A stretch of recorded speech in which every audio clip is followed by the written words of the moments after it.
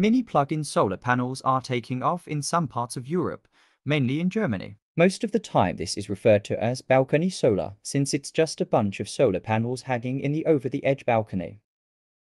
Commercially available balcony solar systems produce up to 800 watts or 600 watts of power. There is a reason. I will get into that later.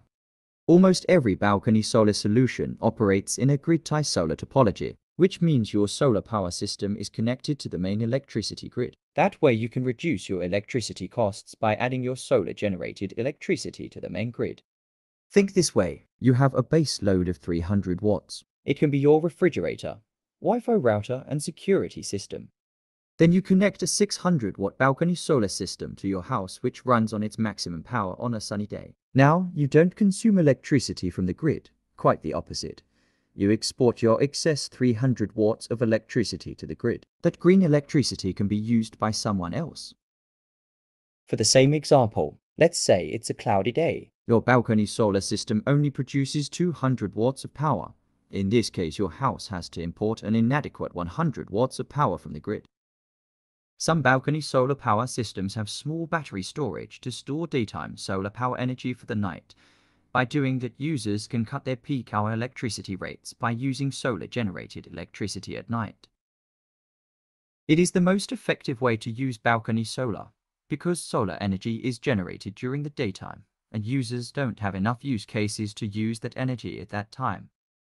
By storing free solar energy in the daytime and using it in nighttime, when the electricity rates are high and have the highest use cases, batteries are very important for balcony solar. Now get back into the 800 watts or 600 watts max power output balcony solar limitation. There are some limitations for exporting electricity back to the grid. For example, EU countries can export up to 800 watts of power without registering with the power grid operator, but in Germany, it overrides the rule and can export up to only 600 watts of power to the grid without registering. If you are producing more power than what your country allows to export electricity to the grid, users have to register with the responsible grid operator to export electricity to the grid. Otherwise, users may get fines up to 50,000 euros for administrative offenses. The registration is intended to ensure that the safe devices are connected to the grid, reduce the risk of grid overloads, and minimize the accidents. Always check which regulations apply to your country before installing a balcony solar system.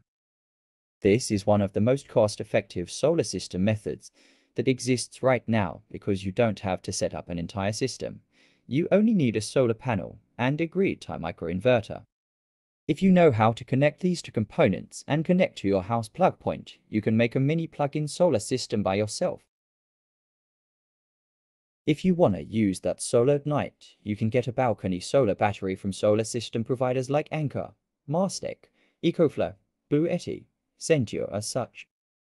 Mastec B2500 balcony solar 1 battery unit has 2.24 kWh capacity, and you can connect 3 Mastec batteries for 6.72 kWh.